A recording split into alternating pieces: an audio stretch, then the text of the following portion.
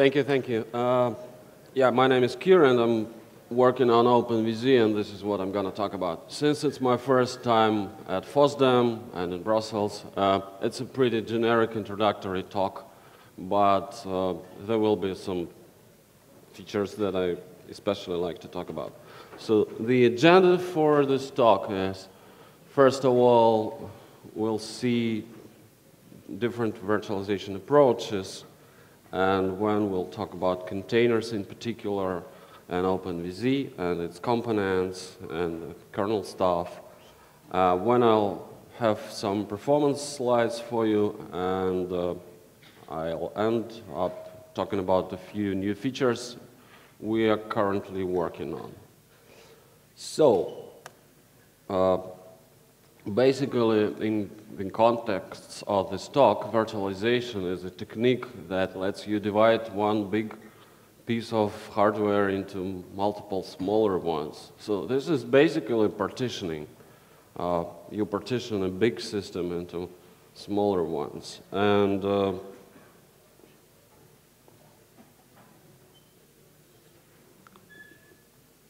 there are a few ways to do that. First of all, there's a hardware emulation, which is also virtualization, actually. So you can emulate a CPU and run anything on top of that, or emulate the whole system. Then there's paravirtualization, which is like Zen or KVM or VMware is doing. Then there are containers, which is what I'm doing. And finally, there is multi-server virtualization, which is out of the context for this talk, but it's when you do something opposite. You combine multiple pieces of hardware into one super piece, and then you break it into smaller ones. But this is out of the context. So with paravirtualization, what those guys do is they have on top of hardware, they have a layer called hypervisor or a virtual machine monitor, which lets it create multiple instances of virtual hardware. And on top of that instances, you run your operating systems. So this is what Zen, KVM, VMware, and other guys do. Opposed to that, what we do is we modify the operating system kernel. In our case, it's Linux kernel, to provide multiple instances of the user space, which we call containers. And it's not just OpenVZ, there's also LXC. Well, FreeBSD jails is kind of precursor to the containers. It's not a full solution, but it's there. When Solaris zones, and there is also in AIX6, they have workload partitions, which are basically containers too. So these are all container solutions. So the comparison between hypervisors and containers is, with hypervisor, you have multiple pieces of virtual hardware, and you can roll multiple operating systems. That means you can run different operating systems, Windows, Linux, whatever. But it also means you have lower density, and by density, here I mean how many such VMs can you have on the particular piece of hardware. And you have to pay some performance penalty, and there are some scalability problems, like one VM cannot have all the 64 CPUs that you have on your systems. And actually, those lower density performance and scalability in case of hypervisors, they've been thought by hardware vendors like Intel and AMD. They're introducing features to help hypervisors cut the corners here and there. So those performance problems are being mitigated and dealt with. As opposed to hypervisors, with containers we still have one piece of hardware, and one kernel, not multiple kernels, but just one kernel. And on top of that, multiple user spaces. What this means is we cannot run any other operating systems. So it's the Linux kernel, so it's Linux user space. But this also means that we do it much more effectively. That is, much higher density, so you can have more of those containers that you could have VMs. That means native performance, pretty much no performance overhead. I mean, you could have hard time measuring the overhead in this case. And as an added bonus, it's dynamic resource allocation in terms of like memory, for example. You can give containers more memory, less memory, and you can do it all during runtime. So personally, I consider this as the containers as a natural step in operating system evolution. We have multitask operating systems, we have multi-user operating systems, and now we have multi-container, multi-user space operating systems. I mean, if you think about it a bit, it's pretty obvious idea. So let's go and see what OpenVZ consists of. Of course, most of the stuff is in the kernel, and it's the kernel which provides the ability to have many containers on top of it. And the means that kernel uses to do that are, first of all, namespaces that provides virtualization and isolation between those containers. Then there is a C groups, which is resource management control mechanism. And then there is a checkpoint restart. It's actually an auxiliary feature, but it's pretty big, so I put it on his own. That means that you can freeze the container and unfreeze it later. It's like hibernation for your notebook, but just for container. Then there are some tools and what we call templates. Basically, these are pre-created images that are used for fast container provisioning. Images of different Linux distros, which you can use as a base for containers. So let's take a deeper look into the kernel part. Each container, from the point of view of containers owner, it's a separate entity. It has its own files. It has its own processes, own network device with all the, IP tables, firewall rules, and routing rules, metrics. Each container has its own devices, and all the other stuff that kernel provides, for example, IPC, inter-process communications, which is shared memory, semaphores, and messages. Each container has its own set of IPC objects, so they don't interfere with each other. And that stuff is done using so-called namespaces. And the easiest and historically the first namespace is chroot system call. If you know what it does is it makes some directory on the system your new root, so you cannot go up there. So actually, chroot is a precursor to the containers. It's a file system namespace. It lets you see just some subset of the files, not all of them. So if we take this chroot idea and apply it to everything else that kernel provides to programs, we have containers. So chroot is a file system namespace. Then we have a process ID namespace, so the container only sees its own processes.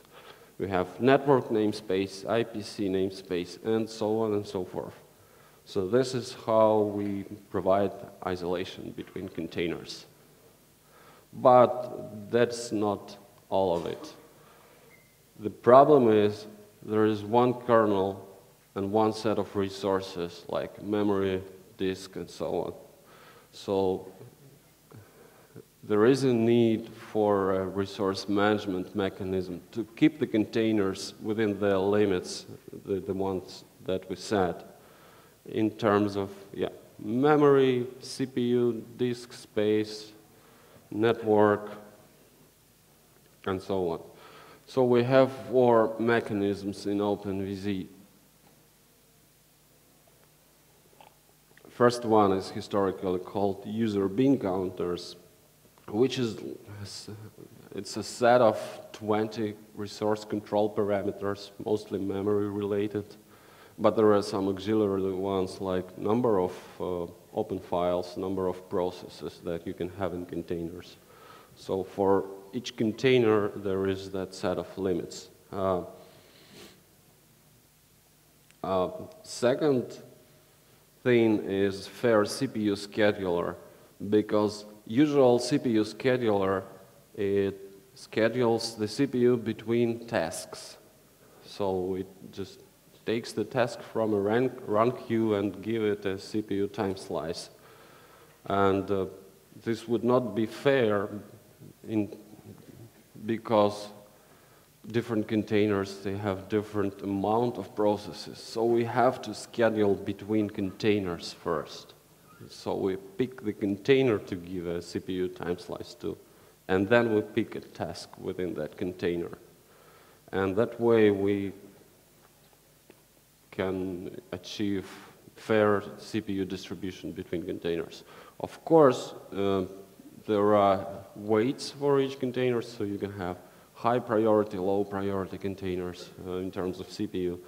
And there are hard limits, like no more than 10% CPU time, no matter what. Yet another mechanism is two-level disk quota. Because container file system is a directory on the host system, we have to limit that space. So we have per container disk quota per directory. And inside the container, a user can use usual Linux quotas. And finally, there is a disk I/O priority. So it's a common disk, many containers, they can affect each other in a bad way. So you can isolate the bad guys by giving them low I/O priority. And the fifth item here would be networking, but it's pretty much solved without us.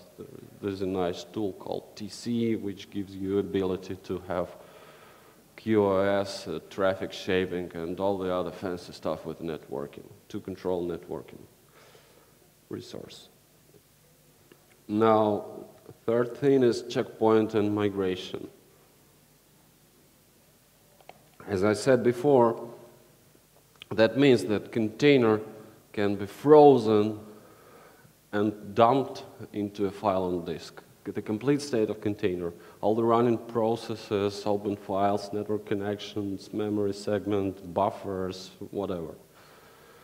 And at a later stage, we can restore it from the file back to memory and restart it, so it will continue to run. And the nice thing about that is we can restore that on a different system. So we freeze the container, checkpoint it, move the dump file to a different box, and then we restore container on a different system. That is called live migration. So you can migrate containers between two boxes, and I'm usually demoing it on using two notebooks. So, I mean, unlike the same solution from VMware, there is no need for any fancy hardware for that. You can do it with any two OpenVZ boxes.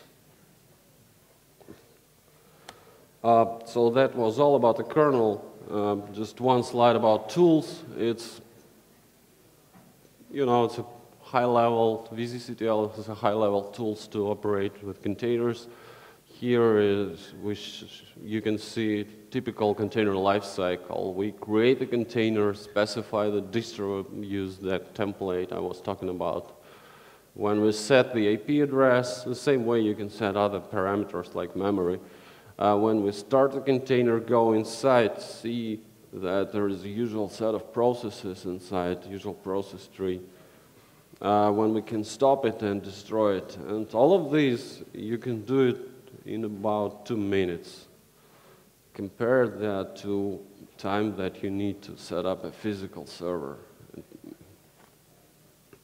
I mean, whenever you need something, even whenever you need a new server, you can fire up a new container in 2 minutes. So, a few interesting performance slides. This slide is showing LAMP throughput. LAMP is Linux, Apache, MySQL, and PHP, right? So this is a DVD store test done by Dell that emulates a big web store selling DVDs. And what we did, we run 20, 40, and 60 containers and VMs, and we compare how many requests per second can they do. The rightmost bars, the red ones, are OpenVZ ones. As you can see, it's more scalable. If you look at 20, then 40, then 60, all the hypervisors are going down on 60. That means they reach their density limit. There's no more ability, hardware ability to have that many kinds of VMs. And in OpenVZ, it's still growing. That graph, except for that it shows that containers are more fast, it also shows that they are more dense. And the next slide is the same test, but we see the response time. So the lower, the better. And the others are VMware ES6, Hyper-V, and Zen servers. Sorry guys, no KVM here. The next slide is vConsolidate. It's a benchmark by Intel that is used to measure consolidate workload. It runs some heavy Java apps inside VMs. And those VMs are grouped into so-called CSUs. So we have the case for 1 CSU, 5 CSUs, and 10 CSUs. And the two last items, orange and red, are OpenVZ, just different kernels. Orange one is the kernel based on RHEL 5, and the red one is the kernel that is based on RHEL 6. Which is better in terms of SMP scalability. They fixed a few locks and contentions. So again, you can see that it performs better. And I would like to show a slide that shows that containers are worse, but I was not able to find such a test. So that's enough for performance. And if you want to see more of that stuff and detailed descriptions of the test cases, it's available on our wiki. The page is called Performance. Now I want to tell about a few features we've been working on recently. First feature is called vSwap, or virtual swap. So then I was telling about the resource management and those user bean counters. There are 20 parameters, and the good thing is that you have a lot of configure, and the bad thing is you have a lot to configure. Just because those 20 parameters, some of them are interdependent, and you can come up with the invalid configuration if you are not careful. And it's a bit complicated to manage. So we thought out, and our latest kernel comes with this feature called vSwap, which is the answer to user bin counters configuration problem. Now you only have two parameters, RAM and swap. So for each container, you can say 1 gigabyte of RAM, 2 gigabytes of swap. And the thing is that swap is not real, it's virtual. What happens if the container is over its RAM limit, the kernel moves some pages out to swap, but not to the real disk swap, to some virtual swap. Actually, it's a swap cache. And then it slows down the container artificially to emulate the effect of swapping. So if you're over your RAM limit, you will be penalized. You will feel that you are swapping, but no actual disk I/O occurs.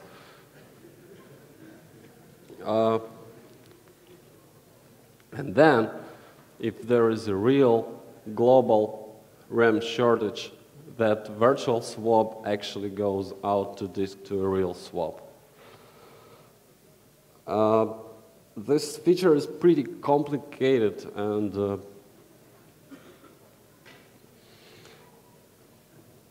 it took us like 3 years to put it into production, but now it's working very good, and it's in the stable kernel, and we recommend everyone to use it.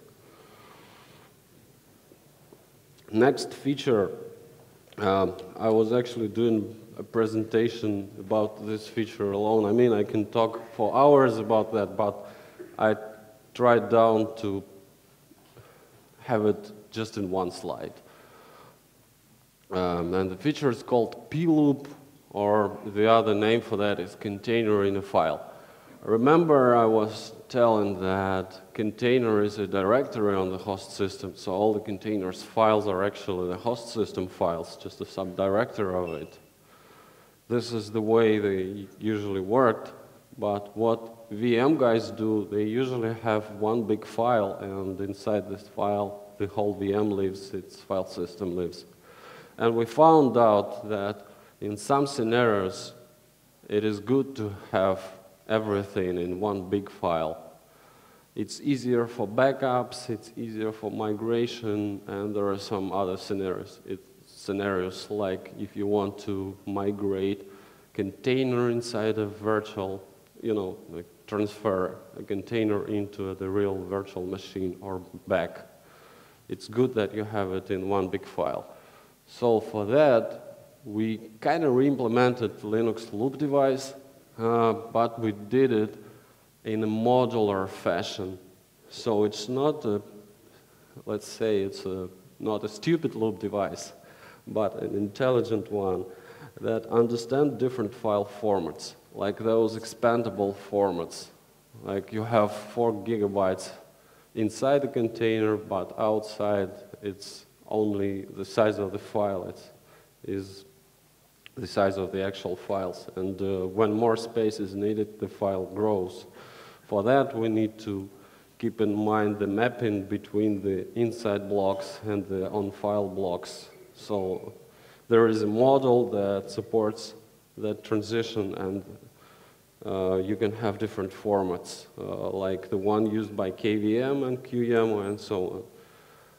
Then on the lower level, there is an I/O module which can talk to file system, which can talk to the VFS layer, meaning any file system, or which can talk directly to the NFS server to cut the corners here and there and make it, more performance-wise. And one interesting feature about this is you can have a few images layered on top of each other. So I was talking about just one image file, but you can add another one on top of that, make the lower level read-only, make the upper one read-write, and this way you can create an instant snapshot of your container. So the lower level is read-only, and this is the state of the container file system at the moment that you make the mount.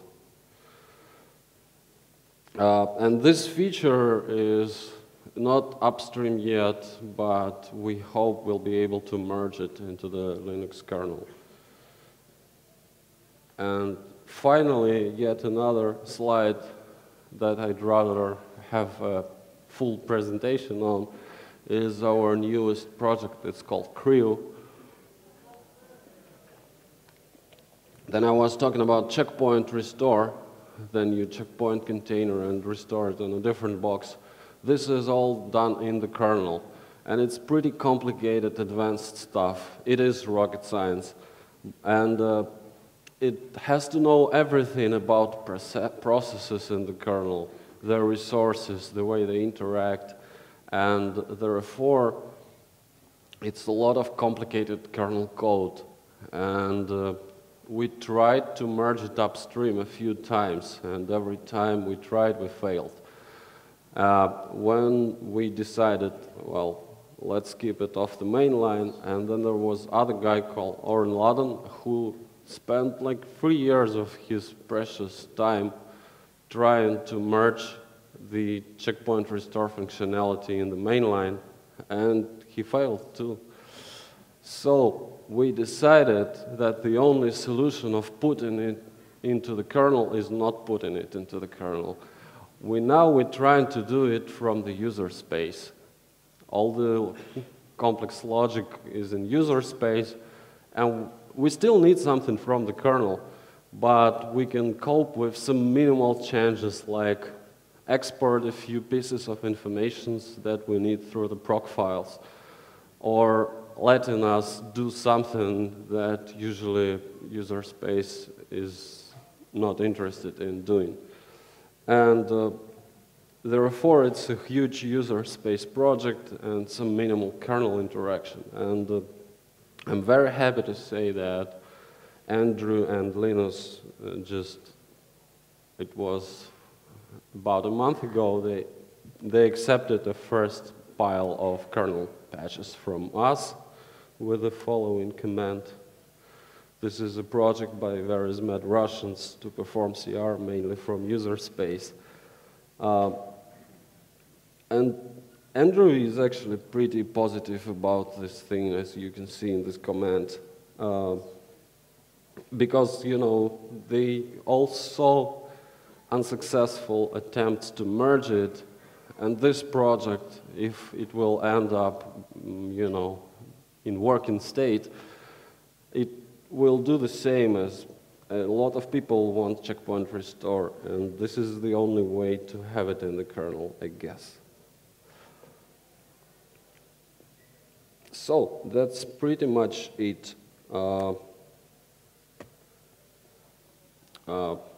What we have is platform. Well, actually, I forgot to tell about it.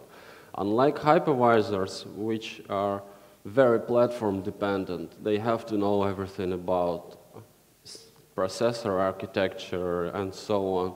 Containers are platform agnostic solution. So OpenVZ works on Intel, ARM, MIPS, Spark, and I'm not a kernel developer myself, but when I got some ARM board as a present, I just decided, why don't I port OpenVZ to that thing? And I did it in like 3 days. So it's platform independent. So there is no problem supporting other architectures. And there are no problems with scalability or disk I/O that hypervisors suffer from. That means that if you have a huge server with, I don't know, 1,000 CPUs and a terabyte of memory, you can assign it to one container, and your container can use all of those resources. There are no limits like 4 gigabytes of RAM per container or no more than 4 CPUs.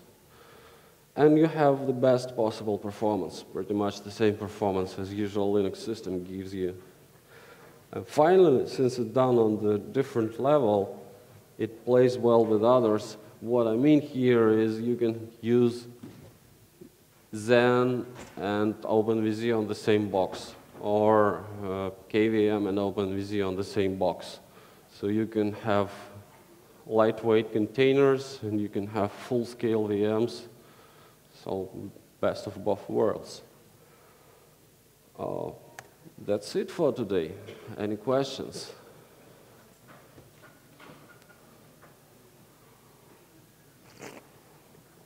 Over there? So there's a microphone in here, so it's better if you use it.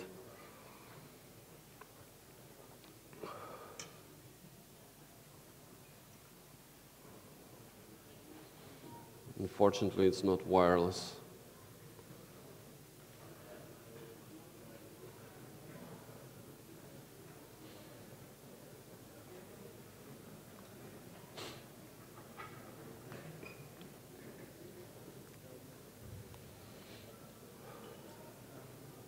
I'm interested in checkpoint and restore in user space, and I was thinking that is it possible to integrate it with in the future with LXC, the Linux container in the kernel? Yeah, I mean, when checkpointing will be in the mainline, it will be used by any software. So LXC will get it automatically. The same way LXC got process ID namespace and network namespace from us. So it means in the future LXC will be able to do live migration? Yeah, I mean, currently, speaking about LXC, I actually have a backup slide in here. I was expecting this question.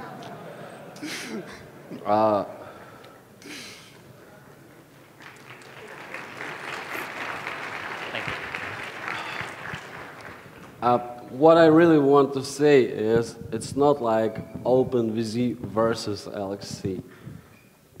What I want to explain is OpenVZ is a project, historically we had it off the mainline and we are working on it for more than 10 years already, and it was off the mainline. But 7 years ago we realized it's a bad thing to do and we need to merge upstream. And we started that effort 7 years ago, and we are working on that, we're still working on that, merging bits and pieces of containers functionality into the mainline Linux kernel. And the last time I saw there was about 1,500 patches from us in the mainline kernel. This is mostly namespaces and various C group controllers. And we are still working on that, and those ploop and vswap and the crew is all going to be in the mainline. We are very actively working on that. And when we merge something mainline, we use it from the mainline and we drop our own code. This code is also used by LXC, right? And so it's not one versus another. It's just like an ecosystem, like a symbiosis, I don't know. But currently the difference is OpenVZ is very stable. It's in production, has lots of users. And LXC is more like a work in progress. And currently it's not a ready replacement for OpenVZ.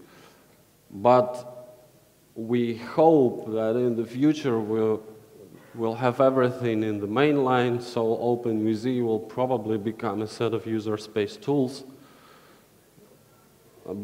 But, you know, the stuff that we merged so far, it took us 7 years. I'm not sure how many more years we need to push the rest of it upstream. So that's the thing about LXC. Any questions? Any other questions? So we have a lot of time, so Mike. Yeah.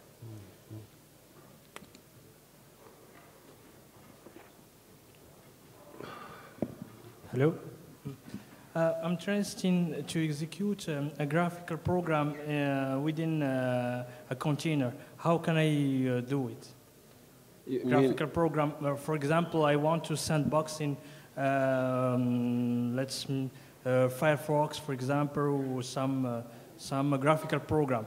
Yeah, you can do that. Possible? Yeah, right. Well, currently X server requires direct access to the hardware, so you cannot run it inside a container unless you make the container really insecure, give it access to /dev/mem and other nasty stuff. So, but there is a way. You run so-called XVNC server, which is a virtual X server. You run it inside a container, and you connect to that server using VNC client. It's like our desktop. And that way you can run Firefox inside a container and all sorts of GUIs, GUI apps. We have a page about that, and it's called wiki.openvz.org/x inside CT. CT is a container. So it's all explained there. I just tried it 2 weeks ago, and it works. I mean, last time I tried it was 2 weeks ago.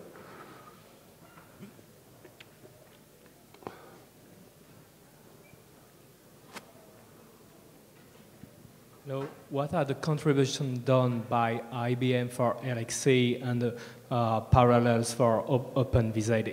Is there true support to this project? IBM, well, I had a slide on that, but it's not here. What IBM was actually doing, okay, let me tell you a big story. About 10 years ago, they acquired a French company called Meiosis. They had a project called MetaCluster, which was actually sort of containers. They had containers in order to run Oracle and in order to migrate Oracle. So they had containers for checkpoint restore capability. And then IBM acquired that company. The end result is they have containers in AIX, and they also tried to work in checkpoint restore front, but as I said before, all the attempts failed to merge anything. So the contributions from IBM is, if I remember right, it's in the resource management stuff.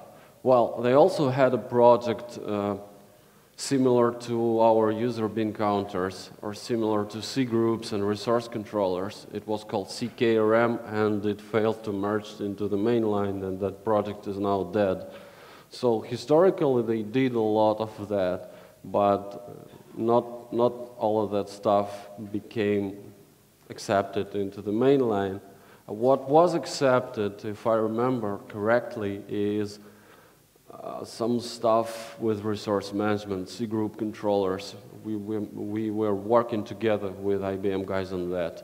And also the guy who maintains LXC user space tools is a Red Hat employee.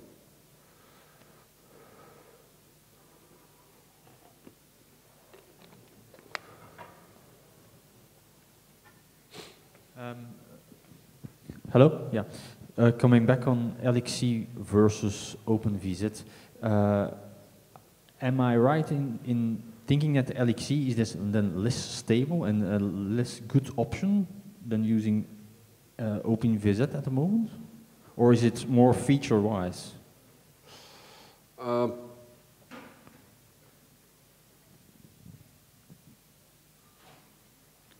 Well, LXC is kind of re-implementation of OpenVZ in the mainline. So it is lagging behind, right? In terms of features, yes. And in terms of stability? Yes. Also, okay. Yeah. Okay. So, I mean, I don't want to say bad things about LXC, but it's a very young project, and it's not as stable and, you know, as OpenVZ, because we have 12 years behind us, and that shows instability and features too. Anyone else?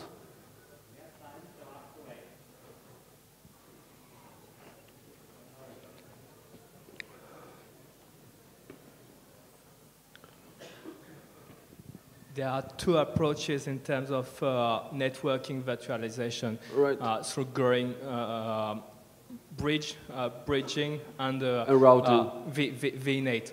And I've read a lot of things about the difficulty in order to get secure environment through virtual bridges.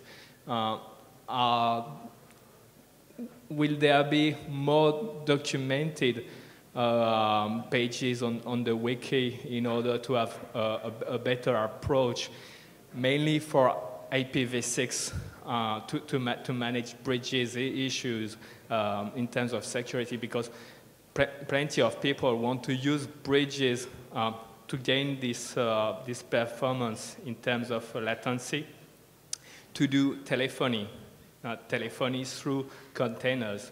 And do you know if there are works in order to have an advanced level of support in IPv6 through bridges? Yeah, I mean, IPv6 works fine with both VNet and vEthernet, but you are right that it's not as good documented as it should be. I take this as a bug report. Okay? Yeah, okay, thank you.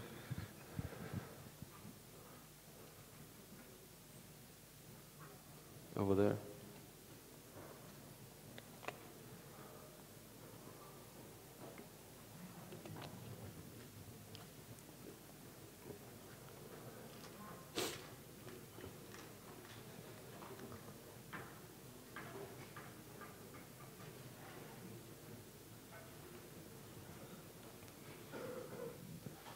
Are there plans to support SE Linux or SE Linux? Well, once we supported UpArmor, which is Novell's implementation of SE Linux, but it was easier because UpArmor architecture is easier. What we think about SE Linux is that it's a security model, and containers is another security model. And whenever you need that privilege separation, you just have a separate container and run anything in a separate container. So this is how we approach it. But I mean, if it will be a serious push towards adding SE Linux support, we'll have to do it. But for now, we haven't really seen great demand in that.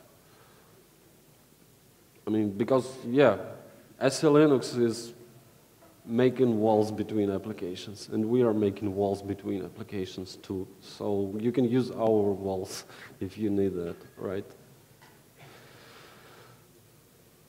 All right. Thank you very much. Yeah? Could you comment on the security-wise, the separation between the containers, like suppose in a shared hosting environment or something? Yeah, like right. The thing is, OpenVZ and its commercial counterpart, the product based on OpenVZ, it's used by, I don't know, 80–90% of all the hosting service providers. And they sell those cheap VPSs for like 10 euros a month, and you have root access. So if it would be insecure, all these guys, all the huge guys like 1&1, Host Europe, they would go out of business very soon. And this is a practical, you know, answer to your question. It is secure because people are using it. I mean, actually, this is one answer, right? The other answer is we did a security audit of our code by a very good security expert, Solar designer, and we hired him to do that security audit. And he found 3 bugs in the mainline code, not our bugs, security bugs, and 1 minor bug in our code, which we fixed, and we fixed all those 3 too. But so theoretically, it is secure too. Practically, it is secure. And the security is mostly coming from, you know, it's mostly coming from constant care. It's more like a process. Security is not something that you have for granted. You have to think about it. You have to be aware about all the possible concerns. and so on. And since most of our customers in the host and service provider business, we take security very, very seriously. I see. And would there be a difference with LXC then? Or? Sorry? Would there be a difference between LXC versus OpenVZ security-wise? I really can't comment on LXC security at the moment. I mean, you know, aside from development of OpenVZ, we do a lot of in-house testing. We have a huge farm, we have a big team of QA engineers, and we do a lot of automated testing for OpenVZ. And I'm not sure if someone is doing that for LXC. So it needs to be tested a lot before it, you know, before you can say that it is stable and secure.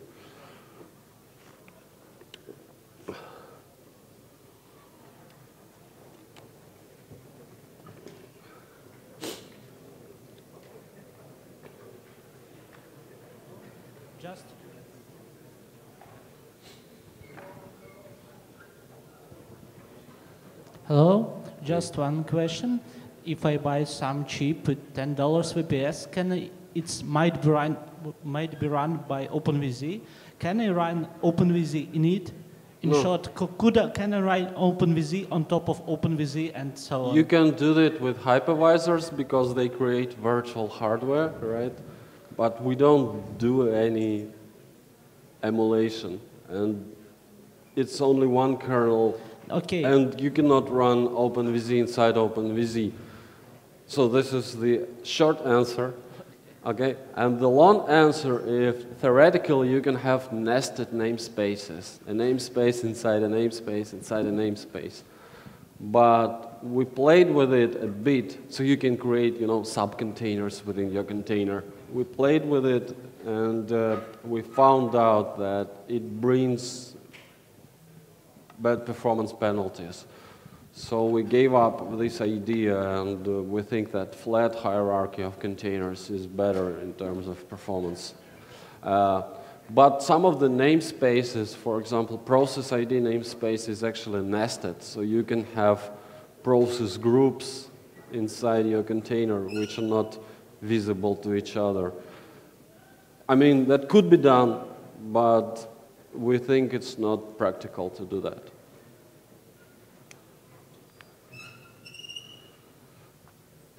Hello, and what about support of systemd? Or how could you estimate the plan of implementation? Actually, we have it running with a few patches. It needs some support from C groups, so we are getting there actually. And so you also I can tell you that Fedora 16 with systemd patched by us, there are a few patches. It runs fine. So okay. it's already done. We just need to send those patches upstream. I guess. Thank you.